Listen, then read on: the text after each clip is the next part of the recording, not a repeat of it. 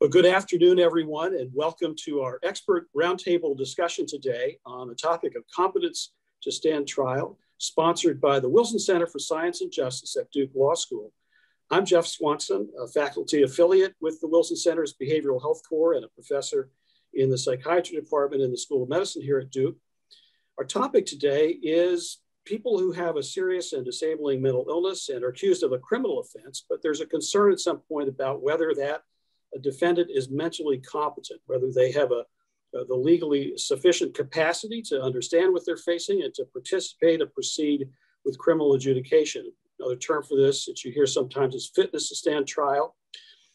So there's a lot of questions about this, and we've assembled a wonderful panel of experts to try to answer some of these questions. So how is it determined that a person is mentally competent to face criminal charges? And what does that mean as a legal status, and from a clinical functional point of view?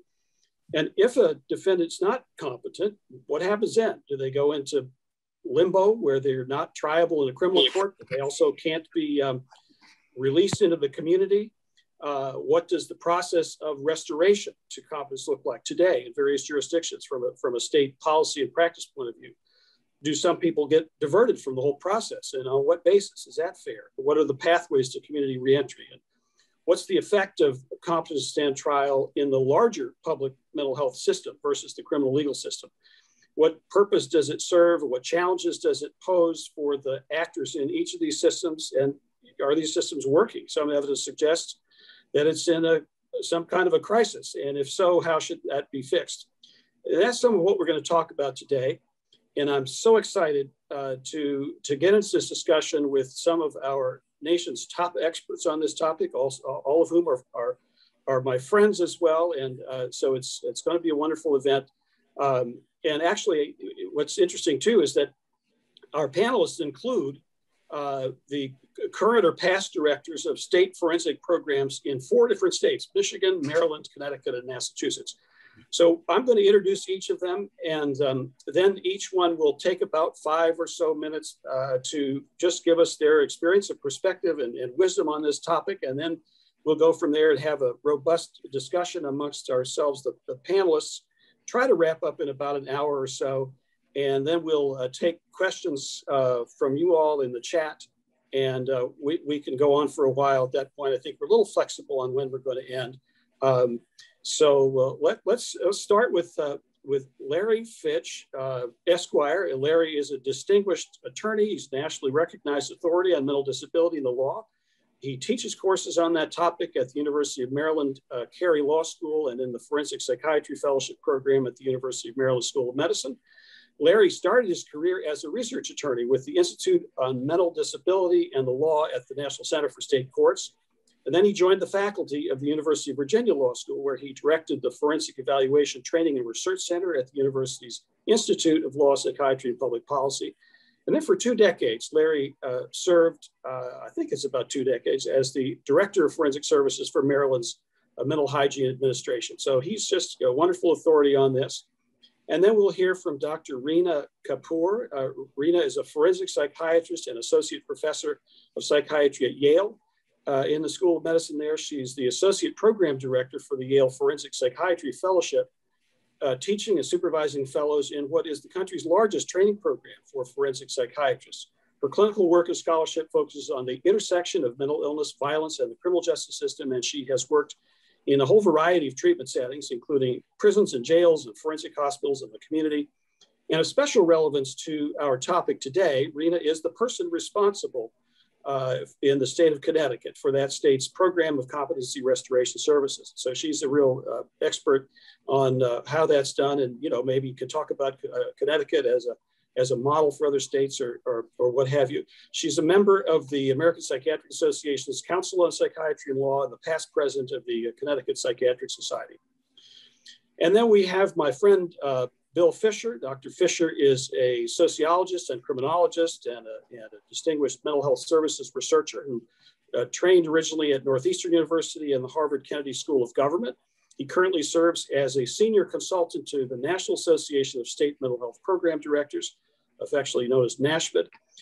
Bill had a long and distinguished career as a professor in the psychiatry department at University of Massachusetts Medical School, where he was the founding co-director of the NIMH-funded Center for Behavioral Health and Criminal Justice Research.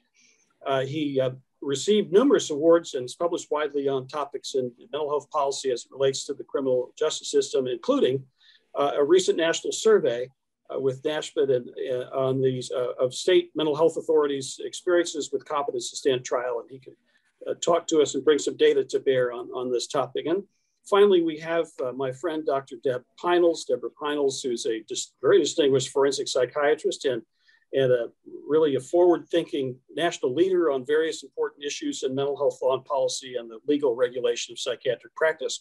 She is the medical director of behavioral health and forensic services for the Michigan Department of Health and Human Services. She teaches at the University of Michigan, both in the law school and the medical school, where she directs the program on psychiatry, law, and ethics. She was formerly the assistant commissioner in charge of forensic services for the Massachusetts Department of Mental Health and was a colleague of Bill Fisher's there, and spent nearly a decade of her career overseeing reentry services for inmates with serious mental illnesses leaving jails and prisons. Dr. Pinals is a past president of the American Academy of Psychiatry and the Law and the current chair of the American Psychiatric Association's Council on Psychiatry and the Law. And again, of special relevance to our topic today, Deb is the co-recipient with our colleague Lisa Callahan of the APA's 2021 Manfred S. Guttmacher Award for Outstanding Contributions to the Literature of Forensic Psychiatry, awarded this year for a pair of articles on the state of competence to stand trial and competence restoration and notable advances. So you can see we have a wonderful panel, and I'm so grateful to you for making time to join us and talk about this. And let's get started with you, Larry, and just give us a little bit of some background and overview maybe on the legal aspects of this topic, and then we'll go from there. So thanks very much. Hey, thank you. Thank you, Jeff. I'm going to share some slides. I have just a few slides here. Thanks, Jeff, and thanks to the Wilson Center for doing this. I'm going to, can anyone see this? Is it up? I have no confidence that anything I do in this room is accurate. Just going to talk for a few minutes about this sort of legal question of competency to stand trial, what it's supposed to be about, how it's supposed to work, and how it may be subject to misuse by some well-intended people who would like to perhaps use it to achieve other ends. People who don't really maybe understand fully the legal background of the issue. It's a legal rule. It has to do, it goes back centuries in Anglo-American law. It's part of the law in most legal systems around the world. We don't try defendants who are incompetent to stand trial, maybe not subject to criminal prosecution punishment if they're incompetent to stand trial. And the reason for that is that, you know, you've got an adversarial system of justice. My thing is not advancing. Why is this? Here we go. An adversarial system of justice in which you've got a defendant and you've got the prosecution on the other side, and the defendant has rights, has the right in US law to an attorney, has the right to testify, to confront witnesses from the other side, has the right to make some decisions about the defense, how the defense is going to proceed. And if the defendant's incapable of exercising those rights in a meaningful way, then the rights are empty rights. And the whole criminal justice process is a mockery of justice. And that's the idea here. It's all about triability. It would violate the Constitution, the US Supreme Court has said, to try a defendant who is incompetent to stand trial. It would violate due process. It would be fundamentally unfair to try a defendant who's incompetent. So fairness is one of the considerations here. Accuracy, making sure we have an accurate outcome. The defendant's capable of participating meaningfully enough that that information will come out. We have respect for the autonomy of the defendant, and we're concerned about the dignity of the process. It's a legal writer many years ago who talked about trying an incompetent defendant as an invective against an insensible object, and that just won't do.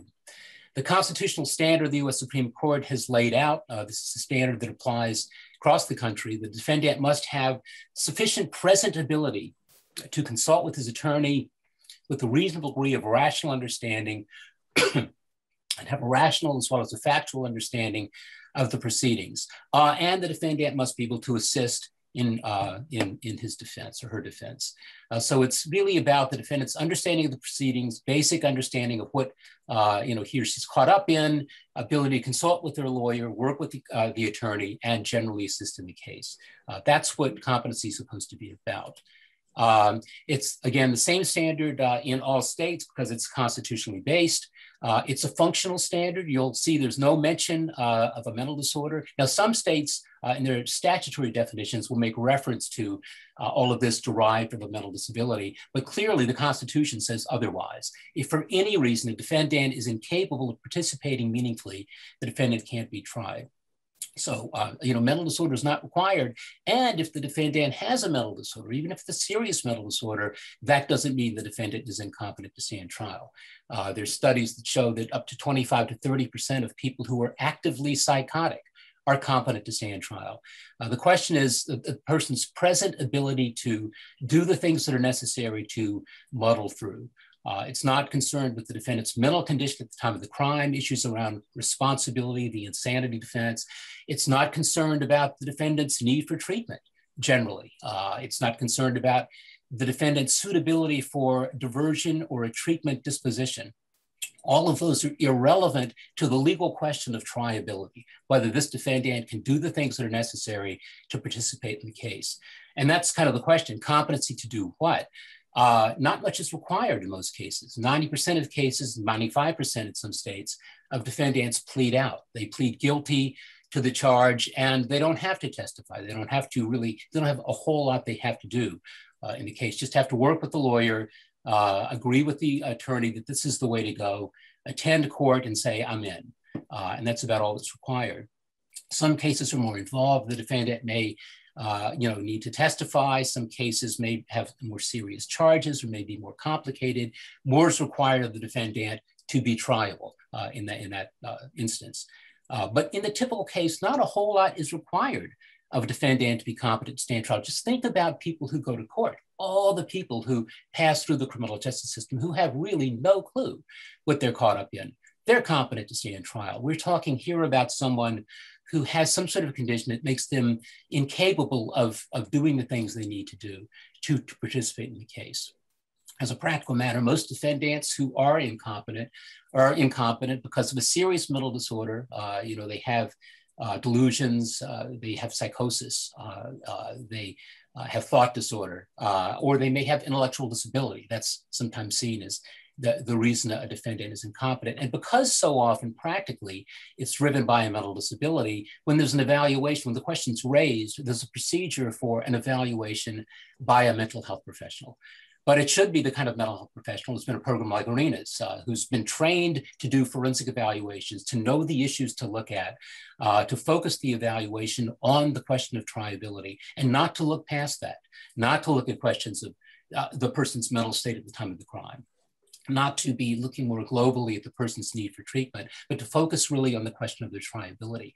Defendants have, the right not to speak with any sort of government authority prior to trial. I mean, you think about, the right not to speak, the Miranda rights and all of that when you're being interrogated, and that carries over, particularly if the inquiry is going to be about the person's mental condition. They have the right not to participate in that conversation unless it's this question, which may be necessary to protect their right to a fair trial. So this is an exception in a way to the rule that defendants don't have to talk to mental health professionals before a trial. That ordinarily is their choice. This is an exception driven just about concerns about triability. So there's an evaluation. As a practical matter in most states, these evaluations typically are done on an outpatient basis.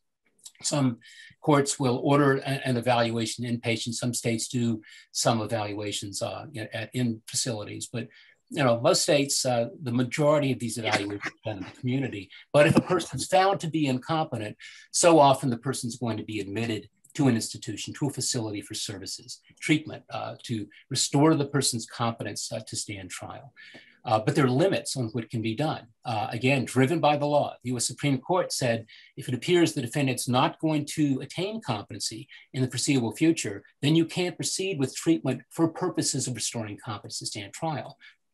You can always civilly commit someone or use other legal mechanisms to get treatment to people who may have a treatment need. But if the treatment's for the purposes of restoring competence to stand trial, once it's apparent this person's not going to become competent, there's no justification for treatment to restore competence. Involuntary meds, the US Supreme Court a few years ago in the Cell case said, involuntary meds are permissible to restore a defendant's competence, but only if the government's interest in prosecuting this defendant are important. It's likely that if the person were to go to trial, they would get a substantial sentence. That might justify overriding the defendant's right ordinarily to refuse medications because it's so important we get this case to trial. But if the charges are less serious, that legal justification sort of falls away. Services should always be limited to what's necessary to restore competence because that's all that matters here. Now, that's the law. That's what the law says this is about. That's how it's supposed to work. There's all kinds of potential for misuse by well-meaning people, well-meaning actors who would sort of see the opportunity here to get someone who's caught up in the criminal justice system over to treatment. All it takes is for the judge to slam the gavel and order an evaluation of competence to stand trial, order the person off to a facility to get services. But the ABA some years ago looked at this. They were developing standards on criminal justice and mental health, revised more recently, and kind of identifying the potential for misuse here and cautioning against misusing this competency construct to achieve other ends. And I've got just a few selected provisions from the standards that the evaluation should never address the person's mental state at the time of the crime or anything else other than competence to stand trial. The evaluation should never be used to obtain treatment unrelated to competence. If an evaluator does an evaluation of defendant's competence to stand trial and concludes the defendant is competent, they should say nothing about treatment, the individual's treatment needs. It's irrelevant now. We're just exploring this defendant's competence to stand trial. And if they're incompetent, maybe what they may need to regain competence to stand trial. But if they're competent, that's irrelevant. And if the defendant, during the course of the evaluation, shares information with the evaluator, it's considered privileged, only to be used to address the question of competence to stand trial and related restoration issues. If the person's found to be incompetent, information from that evaluation can be used to sort of inform decisions about treatment to restore competence to stand trial, but for no other reason unless the defendant waives the privilege. So all of this is recognized by the ABA. There is an exception within the ABA standards. This is recently when the standards were sort of revised just a few years ago, sort of a concession to diversion in these cases where defendants are sent for an evaluation of their competence and the evaluation comes back suggesting the defendant is incompetent to stand trial, but is really someone who would be a good candidate for treatment, for diversion to treatment. And here the standards say, well, it ought to be okay in a case like that to drop the charges, dismiss the charges if the prosecution and the defense agree that diverting the case this way would be preferable to going down the road of restoring this defendant to competence and returning the defendant to court. Dismiss the charges, but the defendant must assent. This is a defendant who may not be capable of giving informed consent, but at least they have to agree that this is what they want. And that under these circumstances, it would be okay then to proceed to a diversion treatment for the individual, but it's not treatment to restore competence to stand trial. It's not the use of competency restoration services to achieve the end of basically engaging someone in a set of services that might result in the person's service down the road in the community and a conversion to, of the criminal case to, treatment without criminal court involvement. So it's important, and I mention all this, and I've sort of maybe placed too much of an emphasis on this because I think what's happening around the country right now is there are a lot of people being referred, maybe less because people are concerned about their triability and getting them back to court so they can be tried fairly, but more about using this process to divert individuals from the criminal justice system to the mental health system for treatment. So that's just a note to set things off. Well, thanks very much, Larry. That was a tremendous overview. Just give us the legal backstory of competence to stand trial. So let's turn next to Dr. Kapoor and hear from you, Reena, about your experience there in Connecticut. I mean, this is your day job. And so we're eager to hear what you have to say about this and from your experience in Connecticut or other insights that you may have to share with us. Well, thank you very much. Thanks for the invitation. I'm happy to be here. Happy to be able to give my perspective as a psychiatrist who's working in competency restoration at the ground level. And I hope to explain why I think that even though there is potential for misuse, as Larry had pointed out, that competency restoration does have a legitimate and an important purpose in the continuum of mental health services that we provide for individuals involved with the criminal justice system. And in particular, why jail diversion isn't always a strategy that we can use as a substitute for competency restoration. So I will acknowledge, though, that I work in a system that has a lot of luxuries and isn't representative of how things are in most states around the country. Connecticut has a relatively well-resourced mental health system, a fairly progressive criminal justice system. We already have services at all intervention points of the sequential intercept model, including a robust jail diversion program. And our competency restoration inpatient program doesn't have any wait lists. You come into the hospital the day that you're found incompetent. We have enough beds, we have meaningful treatment, meaningful discharge planning, and that's not the case everywhere around the country. But even in that setting, we still do competency restoration. And I'll explain why I think that that's not only necessary, but beneficial in the system. So whenever people talk about mentally ill people getting involved with the criminal justice system, you'll hear an example that's like a man with schizophrenia who's yelling on the sidewalk, he gets arrested for breach of peace, and then he spends many months either detained in jail or hospitalized at tremendous costs to the state and to the taxpayers. And I'd be the first person to agree that that guy shouldn't be in a competency restoration program, that that's someone who likely could be diverted. But it also doesn't represent the norm of kind of who I see in our restoration program day to day. Because in that example that I just gave of the man who's on the sidewalk and yelling, gets arrested for breach of peace, there are three important things that are in place. You know, that man has either an established or an obvious mental illness. You know, he's either exhibiting symptoms or he's already known to the system. He is willing to engage in treatment, or at least assenting, as Larry had just said. And he's charged with a nonviolent or less serious offense. And our restoration program serves people where one or more of those three elements is missing. So for example, a person doesn't acknowledge their illness or their need for treatment. That's probably the most common thing that keeps people out of jail diversion, because it has to be voluntary on the part of the defendant. Or they simply want to keep their mental health treatment private and separate from this very public legal proceeding, which is also a legitimate viewpoint. Sometimes the person has no history of mental illness, and it doesn't occur until later in the adjudication process that the attorney, their defender, realizes, oh, I'm having difficulty working with them. I'm not sure what's going on. And there's a genuine diagnostic question and a workup that needs to be done in a hospital. So for example, to figure out whether this person has dementia, whether there's a delusional disorder, something like that.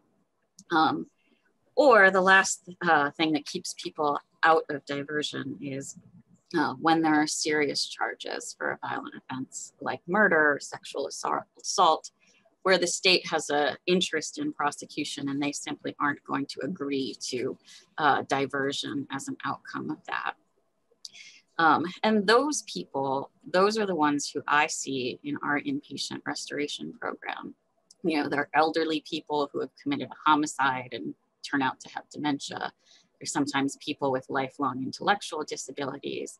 They're often people with psychotic disorders who have been languishing on the street, who have no insight into their illness or their need for treatment. And, you know, through my physician's clinical and ethical lens, I don't feel bad about providing treatment to them, even in a hospital setting. You know, others may disagree, But when the hospitalization results in evaluation and treatment that the person couldn't have gotten in corrections, or sometimes even in an outpatient setting, to me, that is in the best interests of the patient and worthy of doing. I'll just mention one other thing before I turn things over back to Jeff, is that competency restoration protects not just the dignity of the court proceedings, but also the dignity and the rights of the defendant. You know, I don't want us to forget that many, if not most of the people who are involved at this interface of mental health and criminal justice are very vulnerable, and they're marginalized people. They're often poor, they're dark-skinned, they're undereducated, they have serious mental disabilities. And, you know, improving their health and their mental capacities through competency restoration gives them the same chance to fight for justice that hopefully you and I would have. And I think that's really important. I give you a story of a man who in Connecticut kind of was well known to our mental health system and to the police for being a person who had schizophrenia and substance use disorders, because he'd been arrested and he'd been incarcerated and hospitalized many, many times.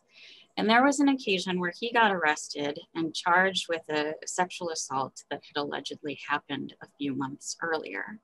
So by the time he was arrested, he was, you know, living on the street, floridly psychotic. They order a competency evaluation. He's found incompetent and gets sent to the hospital for restoration. After getting treatment, he's better and he's able to work with his lawyer. And lo and behold, it turns out that he had actually been psychiatrically hospitalized at the time when this alleged sexual assault happened. And so he could not have done it.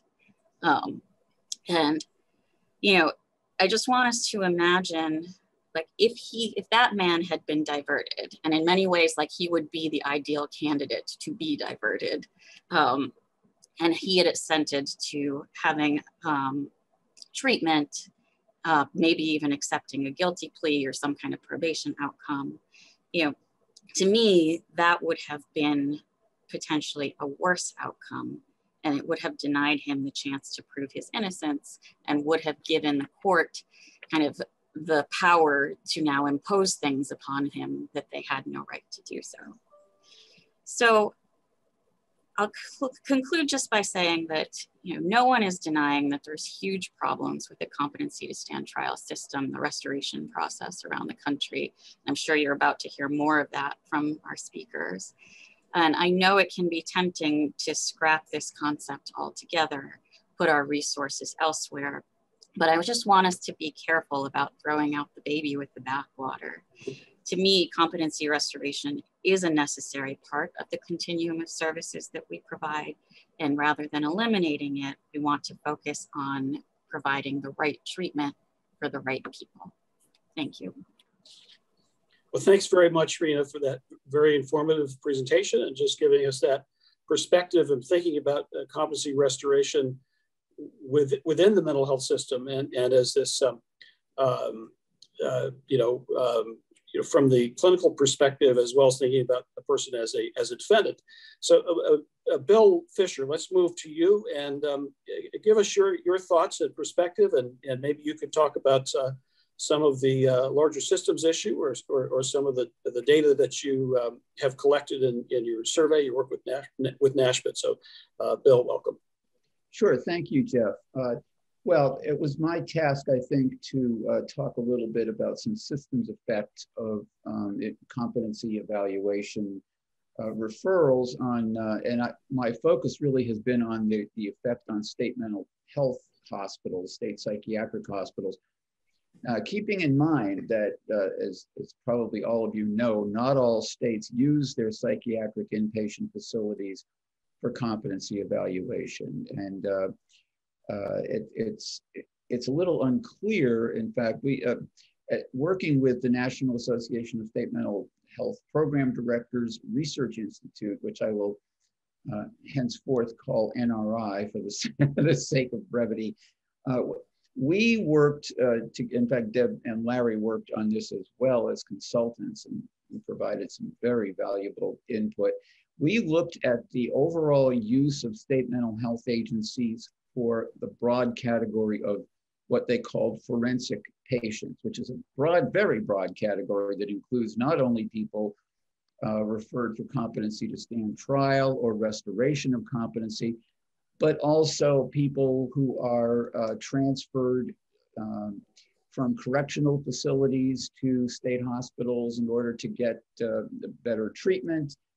In some states, civilly committed sex offenders who have wrapped up prison sentences but are still considered sexually dangerous and they are civilly committed. So it's really, and also of course, people who have been found not guilty by reason of insanity. And it's quite a grab bag of categories.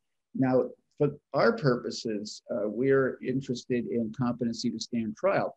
One of the general findings about forensic patients in psychiatric hospitals is that their numbers of, in those states that use their psychiatric facilities for this purpose, the numbers of forensic patients are increasing, but that increase is driven largely by people who have been found, who are undergoing competency evaluations or have been referred for restoration purposes. I knew that somebody would ask the question, or I'll ask the question and then I'll answer it.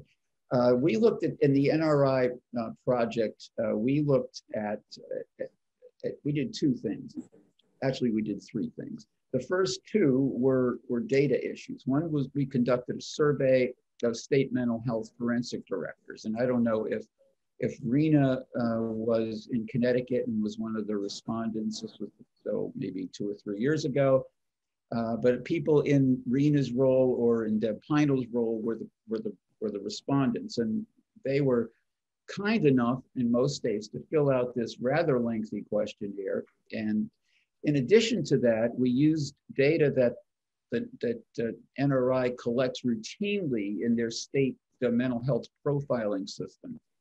So we had 37 states that reported data on this, and some states, and keep in mind that the numbers in some of these states are small, so that if you go from 1 admission to 2 admissions, you have a 100% increase. And so we have to view these numbers with some caution. But Arizona, between 2005 and 2014, had a 2,500% increase in the number of competency admissions. Minnesota had 517%.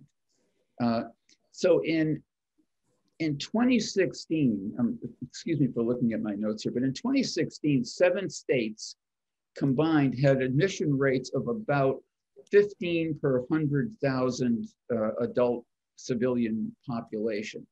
That included people that included all states that had reported more than 0 admissions for competency evaluation. So our findings relative to forensic admissions kind of look like this. There's been a rise in them. Nationally, there has been an increase in the increase, if you will. Between 1999 and 2005, there was a 46% increase. And between 2005 and 2016, there was an 84% increase among the states that again, among the states that do this kind of thing. And it's unclear why. To sort of fill out this picture, we also did interviews with judges. We interviewed judges, about 20 judges from around the country, and asked them these questions about, why do they think the numbers of people that they're referring for competency evaluations have gone up in their state. And we looked at states where that had been the case. And for one thing, some judges said, well, we're seeing more persons with serious mental illness in our courts. And I think this is kind of interesting, considering that this was done in the late 20-teens, if you will, when supposedly jail diversion programs were just proliferating all around the country. And yet these judges said that they didn't think the jail diversion programs worked very well, and that they was still seeing more and more people with serious mental illnesses in their courts. And some of them said, well, you know, I don't like the idea of sending these folks to jail, because I know that there's such a hue and cry about the presence of people with serious mental illnesses in local jails, and I don't want to contribute to that. So of course, why not send the person to a psychiatric hospital for a competency evaluation, which of course the judge is perfectly entitled to do. Another group cited lack of alternative dispositions or lack of knowledge of alternative dispositions in their communities where they could refer people, or they could order them to go and receive services. And that some of these were adequate. In other cases, they were inadequately funded. There were long waiting times, and this was, as Larry Fitch noted, all you have to do is bang the gavel, and the person is ordered for a competency evaluation. Now, as I look at this body of responses, despite the fact, and this kind of flies in the face of Larry's point about the ABA's position that we don't use competency evaluations to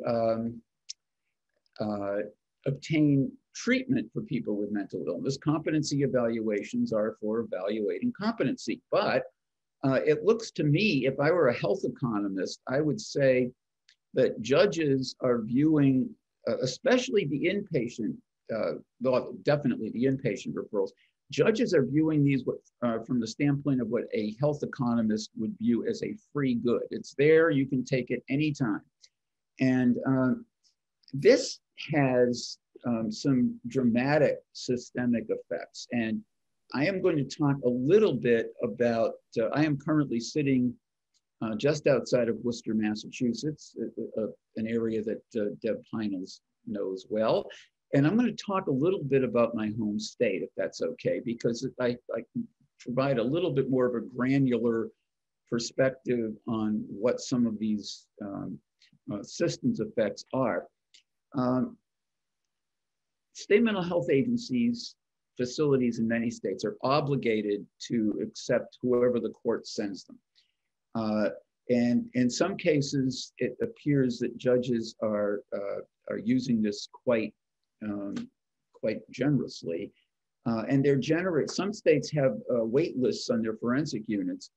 Massachusetts does not at the moment. However, I have inside information here because in the interest of full disclosure, I have a daughter who was a psychiatric social worker working on the forensic unit. It was what used to be Worcester State Hospital.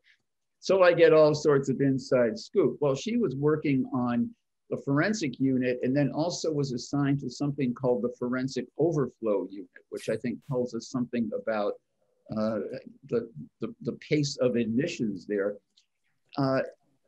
This has consequences down the road or down the system. So in Massachusetts, for example, we have a system whereby people are not directly committed, for the most part, directly committed to our state psychiatric hospitals. However, so we have state hospitals are used for what we call continuing treatment. Typically, they are people who have been in local general hospitals. They've done their 30-day stint. They still need continuing treatment, but the general hospitals are not going to take up a bed to continue to hold this person, and so they try to refer them to the state hospital. But sadly, though, the state hospital is running out of beds, partly because we've closed too many beds, but also because in addition to the forensic patients that are there. There is a group of people, and I don't quite know what to call them. They're sort of quasi-forensic. They're people who've been to court and either been, they had their cases dismissed or whatever, and they have been civilly committed back to the state hospital. They're not currently forensic patients. They may not be on the forensic unit, but nonetheless, there is an increasing percentage of people in that facility that either are forensic patients or entered as forensic patients. And the problem with that is that these people take up beds in some cases for a very long time, meaning that these transfers for continuing treatment have long wait lists.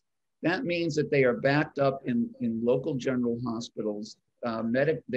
That they're taking up a bed. The hospital cannot bill Medicaid, let's say, for full treatment day.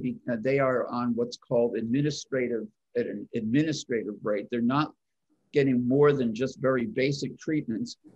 And this in turn backs up the hospital system generally, and this is creating the psychiatric boarding problem that many states report, because they can't find general hospital beds because the general hospital beds are filled, because they can't get into continuing treatment units.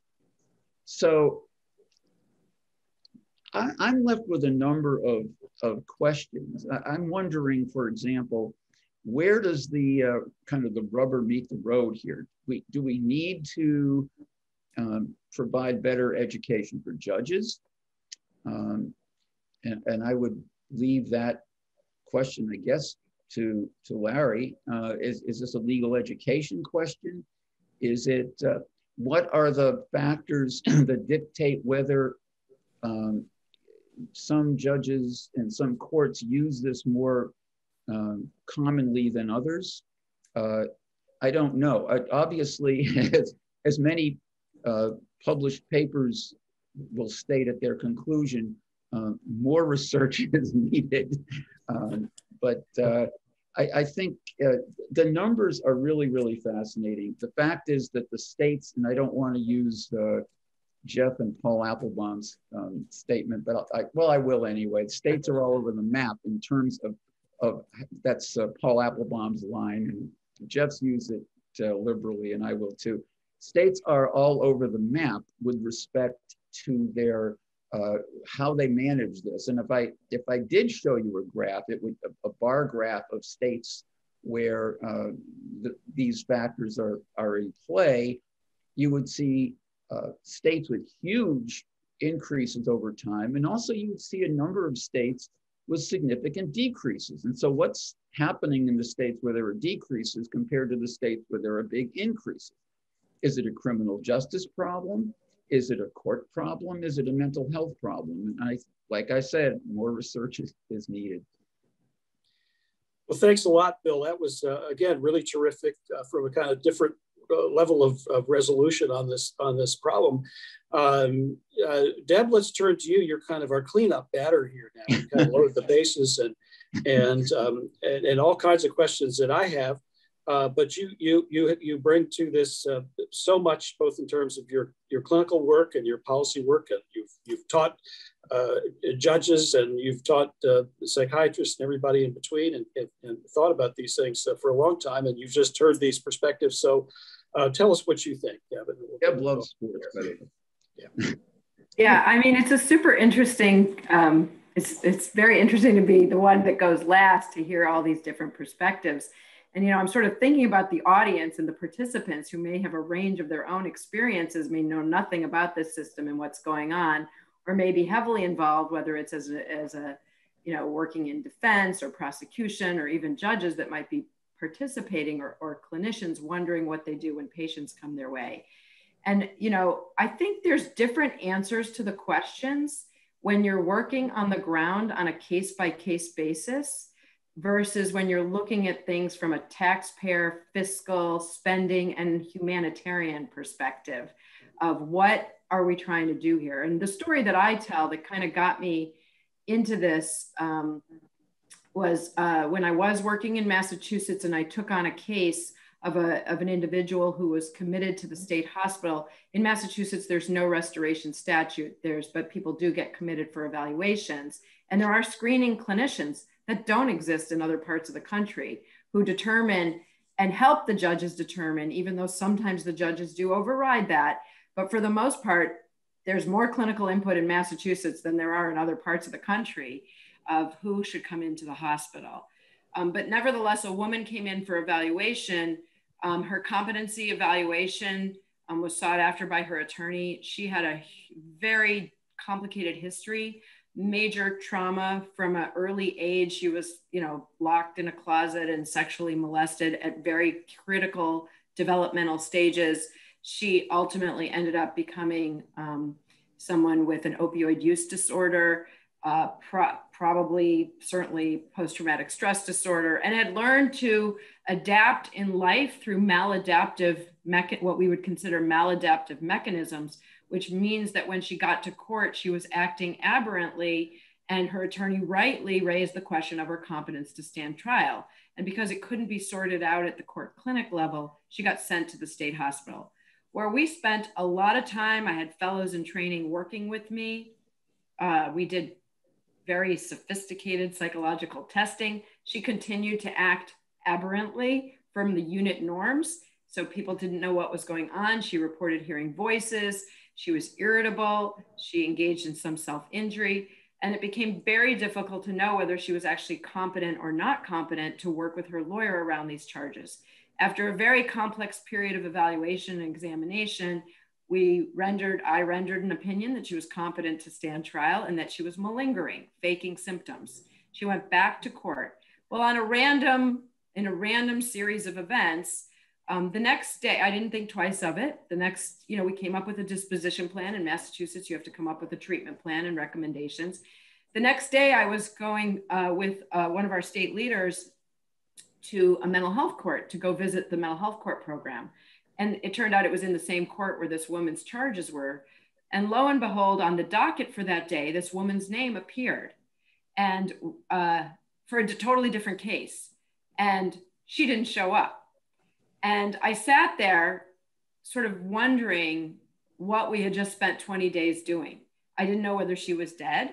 I didn't know whether she was absconding. I didn't know whether she was rearrested. Really nothing. I still don't know to this day what happened to that woman, but she didn't show up. I know they had issued another bench warrant to try and bring her back into this mental health court.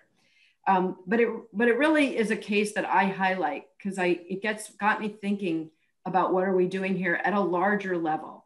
Do I think I did an excellent job on that competency evaluation and helped inform the judge in the way that I think was ethically the most responsible thing to do because I was acting under a court order? Absolutely. I'm very proud of the work that we did. Do I think from a systems perspective, the use of that hospitalization or that whole process helped either in that particular case or in future cases or from a larger level for this woman or society who she had potentially menaced in the charges that she was facing, where they did involve some threats to the public? So do I think we did well for society? Not really. I don't know if we did well for society. So I would totally agree with Reena. I am a believer in restoration services for the right reason and for the right people at the right time. But I think that very often the systems, as I've seen in across the states that I've worked in, are utilizing the competency system to access something that they think they're getting that they may not be getting at the end of the day. And so now I've traveled and I've worked across I'm the wandering forensic psychiatrist and the wandering state leader, too many states to count in terms of how many that I've touched. And you see a lot of issues where you see people revolving through the competency system, despite the best of intentions. We're just not doing enough around prevention of people with mental illness, intellectual and developmental disabilities, and substance use disorders from getting into the competency system in the first place. And then also not doing enough to think about how they can be linked to proper services when they leave. Connecticut may be a model. There may be other challenges that aren't possible to replicate. it's hard to compare states sometimes because there's so many things that go into how states are structured. And so I think, you know, one of the things that we've been working on, and I'll do just a little screen share also, if I can, is we've been really working on this notion of through the sequential intercept model, which is a model that really wasn't geared for people in the competency system, but it was developed with this community mental health lens of saying, you know, we have too many people with it started with saying we have too many people with mental illness in the criminal legal system, and we need to find ways to divert them out when that's appropriate and safe for public safety. And it started with Intercept 1, the law enforcement touch point, and then moved to that initial detention and court hearings, to jails and courts, reentry, and then community supervision. And then in 2017, Intercept 0 was attached to the framework to look at what can we build for community services that will avoid that law enforcement contact altogether. And certainly nowadays, as people are talking about defund police, everybody's talking about the crisis system and how to build out the crisis system.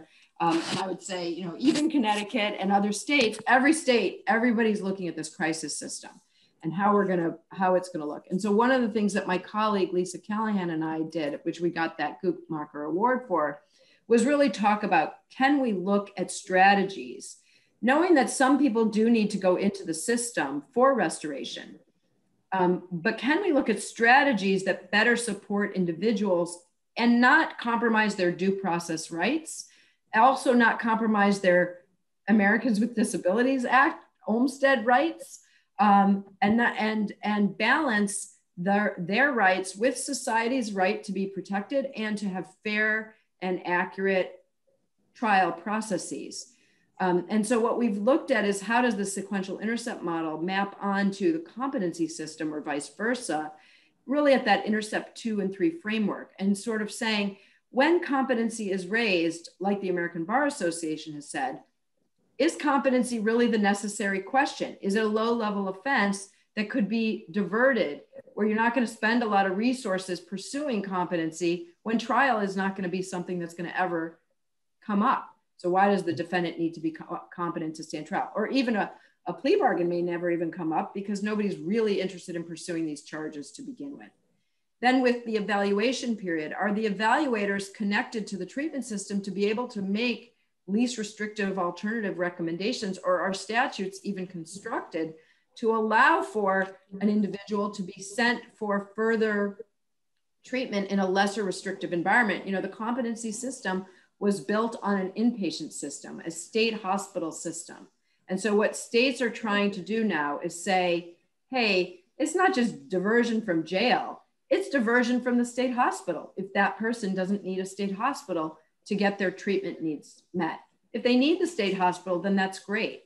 But is the state hospital really the best place for somebody with intellectual and developmental disabilities? Is it really the best place for somebody with a neurocognitive condition? We're working with the American Bar Association right now on the Commission on Law and Aging to say people with neurocognitive conditions, dementias, often are sent into this restoration system. Well, they're not going to get restored, but is that really the right place? And if the state hospital is the only place for the offender with a very serious charge to go, then we better do a lot for those state hospitals to revamp their programs, because they're not informed about things in general, about how to manage people with intellectual and developmental disabilities or people with, you know, dementias. And so without going further, because I know that you want time for questions, I'll just stop there to say, we need to really be thinking in a much more nuanced manner and not treat every person who comes into the court, you know, it's not every, what is the phrase, you know, if you're a hammer, everything looks like a nail.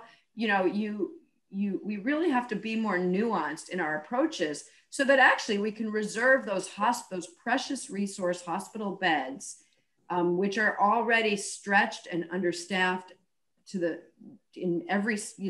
much in every state.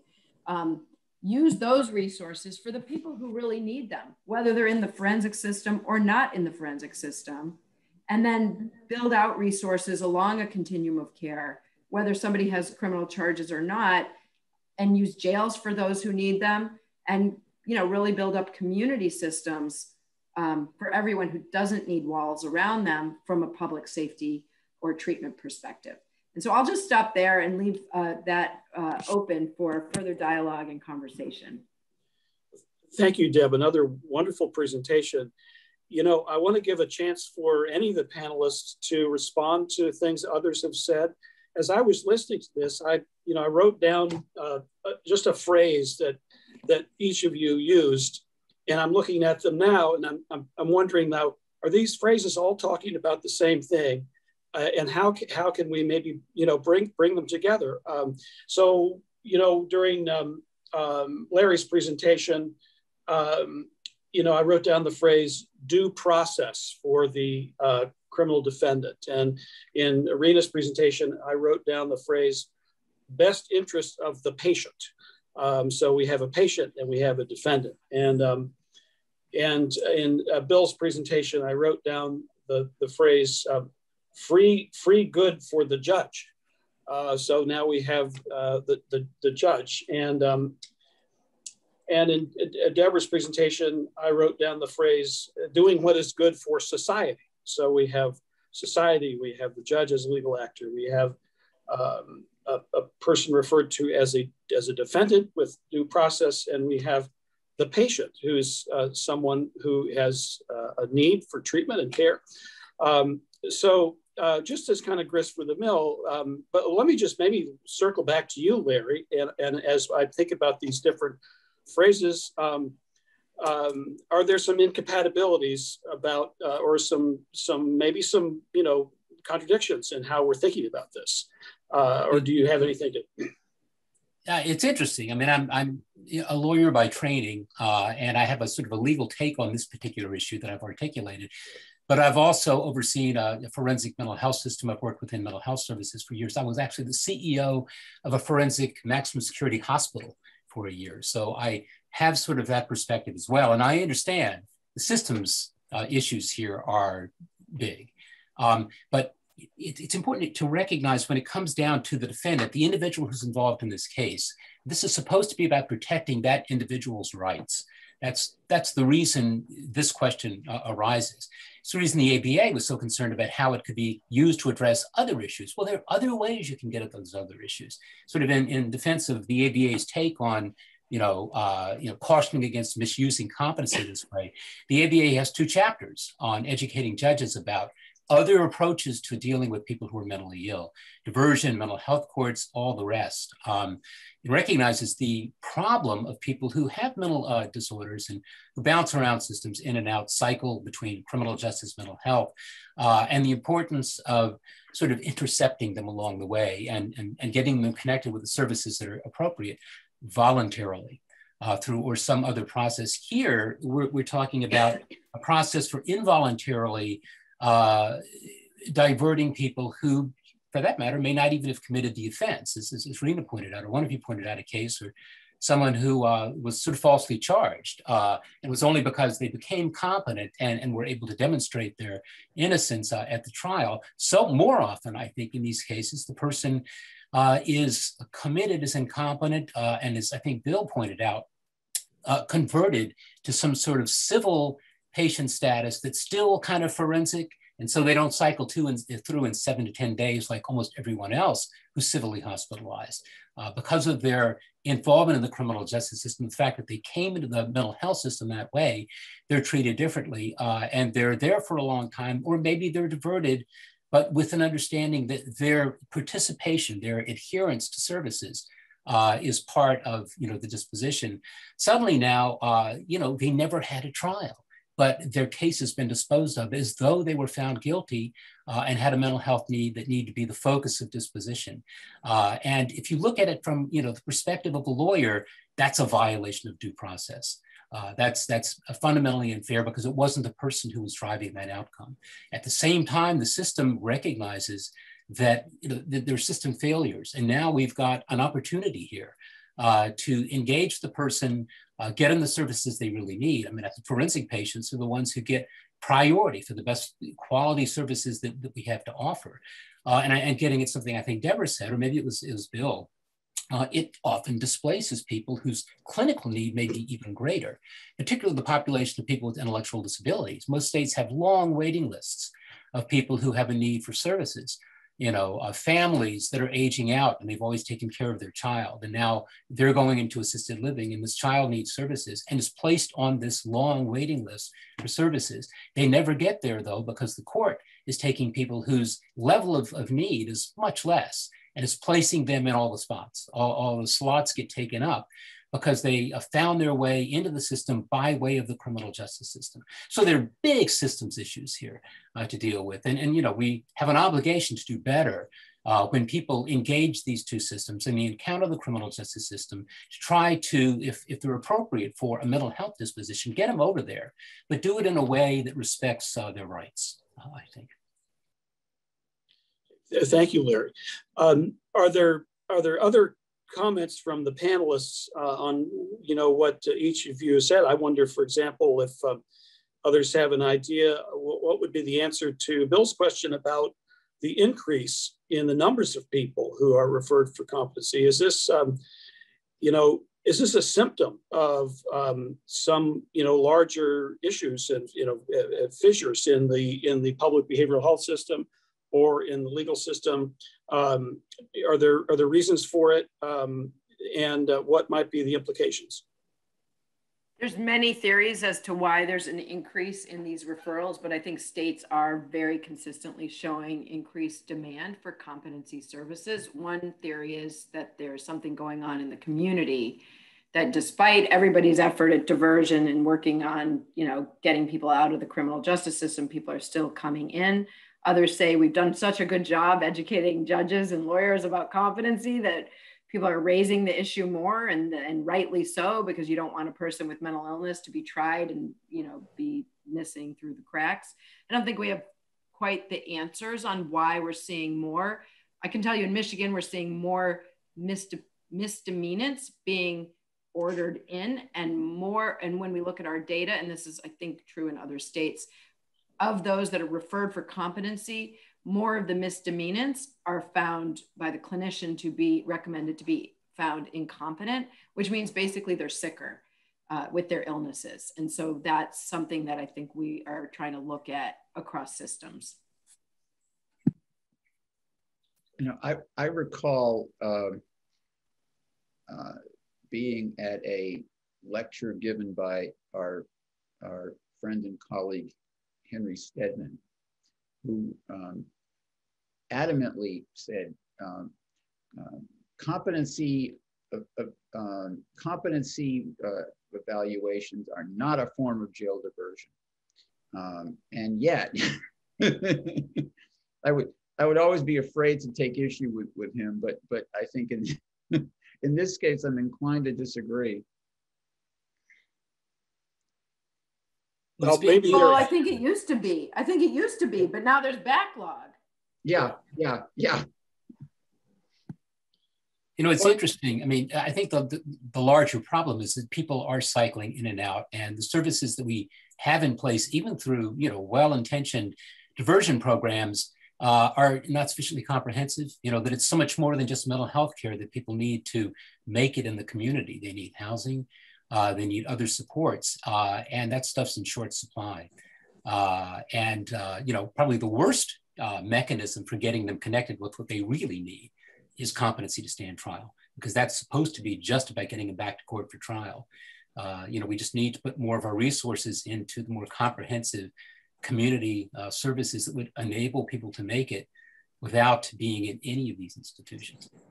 We're talking about long lengths of stay for people because they came in by way of the criminal justice system. Had they come in civilly, that have been in 7 to 10 days on average, the average sort of civil commitment.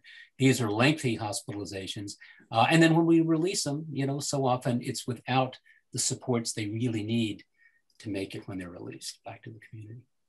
Seems to me one of the challenges is you have two kinds of heterogeneity in this population. One is heterogeneity in terms of people's history of criminal offending, the kinds of offenses that they're accused of. Do they involve violence or not? Are they very serious? Are they less serious? And then you have heterogeneity with respect to people's the etiology of their incompetence, the psychiatric condition, whether it's dementia or maybe intellectual disability, whatever.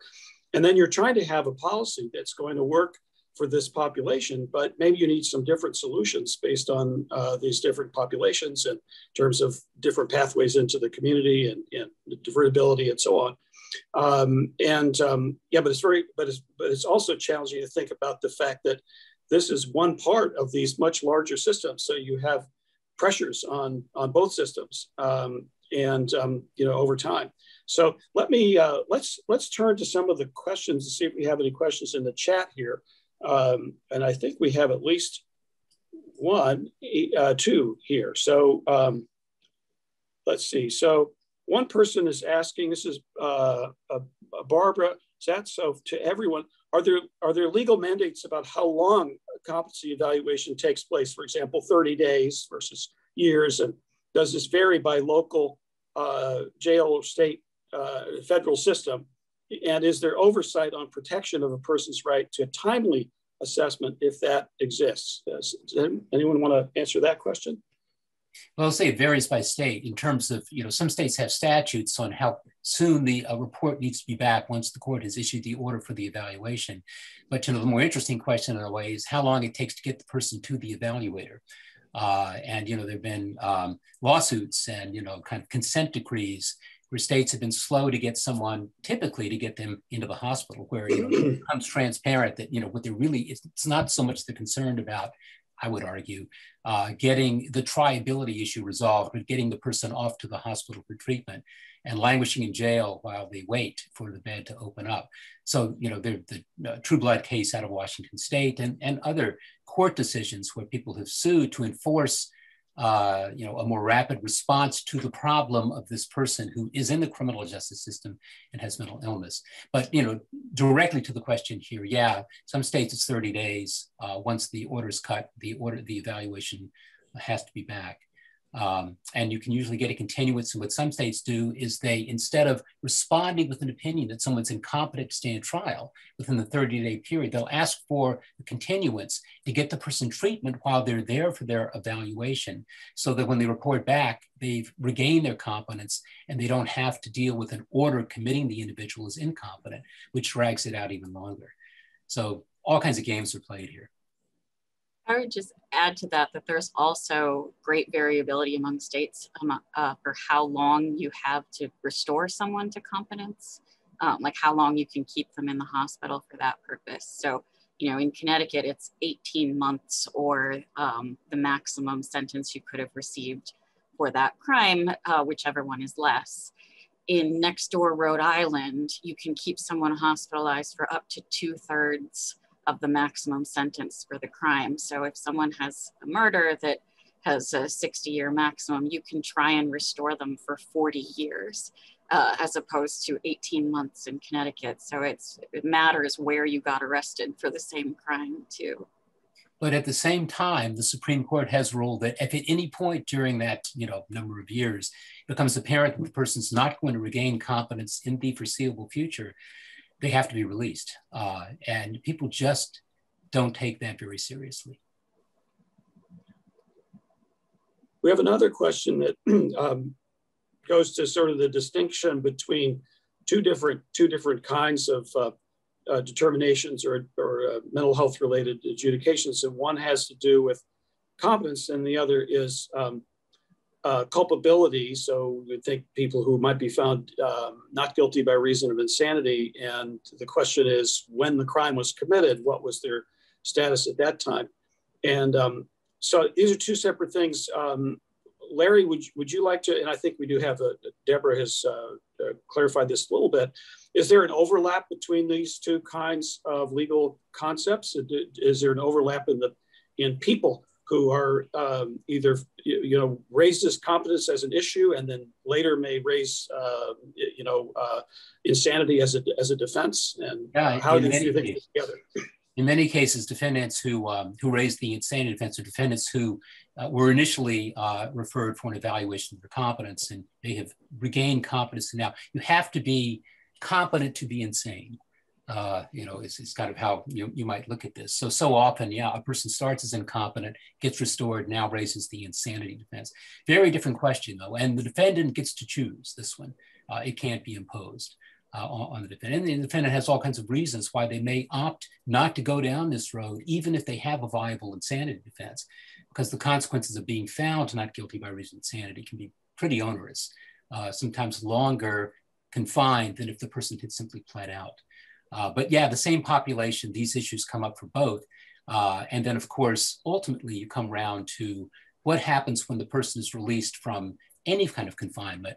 And the challenge is to make the connection with service providers, either as a condition of probation or a conditional release if the person's been committed as not criminally responsible, not guilty by reason of insanity. Those are different stages of the process though, and usually they're driven more by what the defendant is agreeing to. The defendant has no say on matters relating to their competence. Yeah, thank you. So, I was just remembering a research project that our group did some years ago in Connecticut, where we matched the records of adults with serious mental illnesses in the Department of Mental Health and Addiction Services to records in the criminal justice system, records of arrest and incarceration and all manners of, touching the system. And we did a cost study looking at all of these different kinds of events and calculated the total cost in both of these systems for treatment and for people, being in these institutions. And one of the surprising findings that there was a fairly small group of individuals who accounted for a disproportionate cost. And those were people who were in this category we're talking about, who've been referred to and found incompetent, and then were either spending long periods of time in a forensic hospital awaiting restoration or something. And it was interesting because if you were to see that cost as something borne by the mental health system, that really increases the cost there. If you were to see these people or these adults as sort of within the purview of the criminal system, and then it would make a big difference. And they're sort of in this in-between status. But it was a small group of people, so thinking about it from all these different ways, I'd like to just go around and maybe everybody could say, just distilling from this conversation, if there is a problem with the competency system or the competency restoration system, if you could, say number one and number two thing to do about it, is it an education problem that people need to be provided a better orientation to this? And is it a problem of capacity, system capacity? Do we need more beds, or is it a community care problem? Or maybe it's all those things. But by way of saying this is the problem, this is what should be done if we could institute a reform. Why don't we do that? And then we'll see if there's anything else in the chat, and then we can wind up this wonderful discussion. So I don't know who wants to start. Deb, maybe we could start with you, or anybody could jump in. Sort of the lightning round here. Yeah, I mean, I don't know. I think there's so many things that we can touch on to help address some of these issues. It's where my work has centered has really been at that systems level of legislative reform strategies and program development to get people more knowledgeable about working with criminal legal involved patients and understand where these systems intersect. We do have just a ton more work to do. When I think about these things, the funding silos that exist in the public behavioral health system contribute to some of the challenges that we see as well. What Larry was saying before about people not having adequate supports when they leave. Housing is modified by different factors than mental health treatment. And so how do you bring those things together? So I'll just say that. Reena, I was impressed by how positive you were in your remarks about Connecticut, which is the system where we did this study some years ago. So to the extent that you think things are going well in Connecticut, do you think that has to do with the way services are organized and financed? Is it really more to do with just more resources in the system? And if there is room for improvement or things you think other states should copy about Connecticut, what would you say about that? Well, I think we're all going to kind of say the same thing, which is that we need to put some resources into the community, because if you don't have a place to divert people to, then you're never going to kind of fix the competency system. Yeah. But I also think it's important to realize that those services in the community have to be more than just medication and therapy appointments. Like everyone has alluded to, people need housing, people need substance abuse supports, people need employment, all those things. And those things, even in Connecticut, are still kind of underfunded and under-resourced. I guess I'd also just say one thing that hasn't come up is that I also think people need to have a little bit of nuance when thinking about recidivism, even amongst the mentally ill population. That just providing someone treatment isn't going to be a panacea. People with mental illness get arrested for a lot of different reasons. And I think sometimes that gets lost in this conversation, as if just providing mental health treatment is going to stop that revolving door that you rightly pointed out accounts for a huge chunk of the costs. And one thing I would sort of say, something addressing something Reena mentioned earlier, the idea that competency restoration is important, and absolutely it is, and it's not going anywhere because the law requires that if someone's incompetent to stand trial, and it allows for this person to be referred then for these services. And where charges are serious and the case is going to go forward, we have to protect the defendant's right to be competent and to get the services they may need. Or if the person has an intellectual disability, I saw an article recently about viewing it as an ADA accommodation, accommodating this person's disability by providing the supports to the defense team to enable the case to move forward. So all of that is important. And that, I would argue, is sort of to the side of the larger problem that we're dealing with, is, which is more how we configure the services systems to provide adequate supports for people so they don't revolve in and out. And the point you just made, Reena, I think is maybe the most important point of all. And I think it's lost on lots of folks in the legal system, is that this is not just about compliance with mental health treatment. This is, it's not the symptoms of a mental disorder very often that drive the person's criminal behavior. It's all the other stuff that, all the other needs they have, something to be doing in the middle of the day and a place to live. And getting all that in place is expensive, but nothing is more expensive than $400 or $500 a day in a state hospital getting restored to competency for a trial, for a charge that's bogus. Thank you. Bill, any final remarks from you? Well, I'm looking at the research perspective, and I have to say that I'm really impressed with the heterogeneity in the states across states with respect to states that are seeing huge increases in the use of competency evaluations, and states that are seeing some fairly significant declines. And I'd like to know what the states that have undergone declines have done, if anything, to limit their use of competency evaluation in patient services. And I think that's really it. I think that the points that everyone is making, cry out for research, good research that I think someone should fund. I think they're really some very important questions, both at the individual level, at the system level, at the state level. So I guess I would leave it at that.